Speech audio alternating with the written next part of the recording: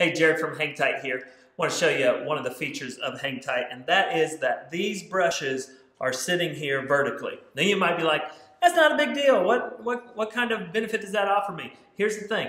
We've got all these brushes pushed down into the paint to the desired level, and the paint is not creeping up. All right, so if you want to go this route, you want to store your brush like this, here's what happens. This is not vertical anymore. This is laying flat, and the paint starts to climb up the bristles. If you look here, just in a matter of minutes, paint starts to climb, starts to get all over your handles, starts to get all over the metal strip here. You come back, it's a sloppy mess, just not as nice of an option as we have here. You come back, you go to lunch, you take that phone call, you switch from roller to paintbrush, or you change colors or whatever.